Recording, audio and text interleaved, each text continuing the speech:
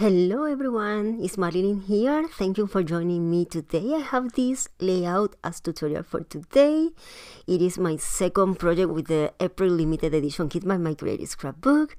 This is the vintage photo. I just love it, and I want to use the chipboard that comes in the kit. This paper is one of my favorite. Love the background. The first thing that I am doing right now is priming the paper. I'm using the clear gesso by Prima Marketing from Rivera products, and I'm going to use this tool, the scrapbook.coms, that I just love it. This tool helps to spread evenly all the medium, and in a super easy way. You can see how fast I did it, and I think that I received this tool as a gift. I made an order, I think it was last December, and I received this tool. Okay, now I am using the chipboards that comes in the kit. I'm going to use the embossing Dover by Ranger. It is like a liquid adhesive that has a Dover, and it's perfect to use in on chipboards, and in one like this that has many details. I just dab in this liquid and cover all the piece, and it is ready for the embossing powder that I'm using now, that is from Blue Fern Studio. I am spreading this cover all the chipboard. Now I'm using my tweezers and checking the excess of powder. Now with the heat tool, I am melting the embossing powder, and I'm going to show you how lovely it is, the embossing. Let me show you close, because it has like a glitters, you can see here, like a tiny glitters. I just love this. It gives like a rustic look. Very lovely. I was thinking to use my craft knife, but at the end I used my scissor. This one is the Tim Holtz scissor, and cut chipboard perfectly. Now look the background of the paper. I just love it. You don't need a lot of things with a paper like this one. Now I'm using this die cut by LDRS, and I want to cut a piece with this shape. I should say shape. And here it is. I don't know if you can see, it has like a stitches, but it's hard to see through the video.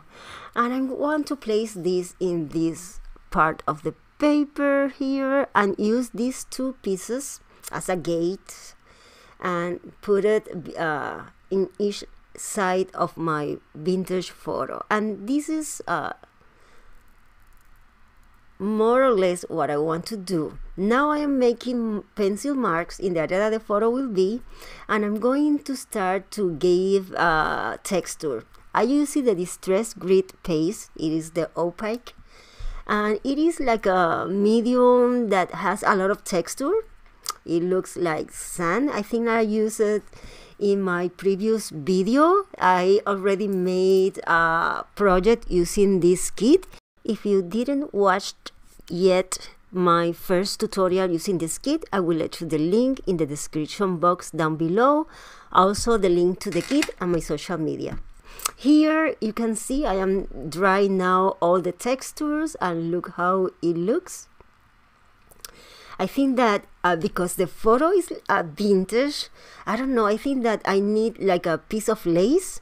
But first let me show you what I did with this, with both pieces. I add a piece of chipboard on the back to create dimension. I'm going to place the piece like this, and I have this lace that I want to add in the background, on the background, and I'm going to adhere it with tacky glue.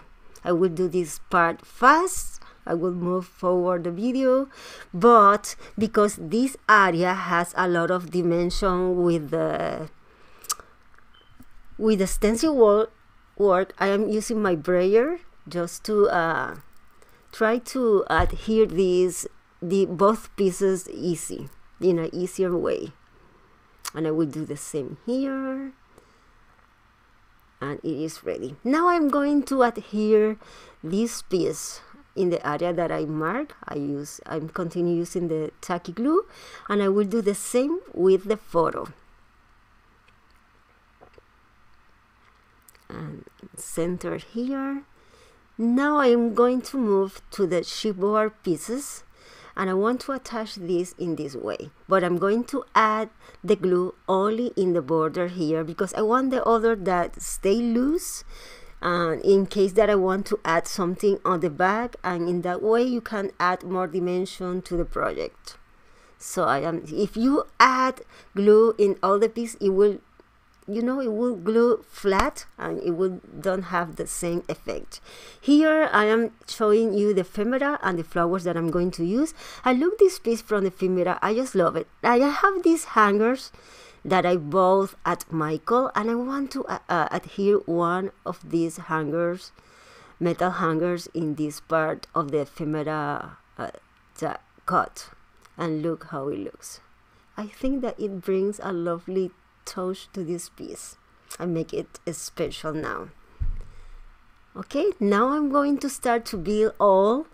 Here are the ephemera packages. In the kit you have 2 ephemera packages, one full of flowers. Well, this that I'm using now is that package that has all the leaves and flowers. I just trim off the white borders because I love in that way. Now I am playing with the different flowers, the size. I am making here my composition with the different ephemera. I am trying to make like a waterfall here, effect similar with all the leaves. So you can see that I am putting in this direction, and I am folding by half the leaves. It is a tip that you can do with a die cut if you want to bring a more natural look to these pieces. Just fold it and it looks better. Now I am placing different ephemera flowers behind the gate to create more dimension and interest in my project. Here you can see this is one of the dies of the ephemera, and I am trimming off the white borders. I prefer in that way. You can leave it with the white border, but I don't know. I think that it looks better in this way.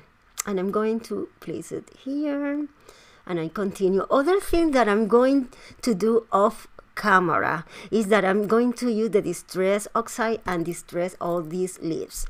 Now is the tacky glue, and I'm going to adhere all these pieces. Okay, check the arrows. I add a little of stencil work in this corner here.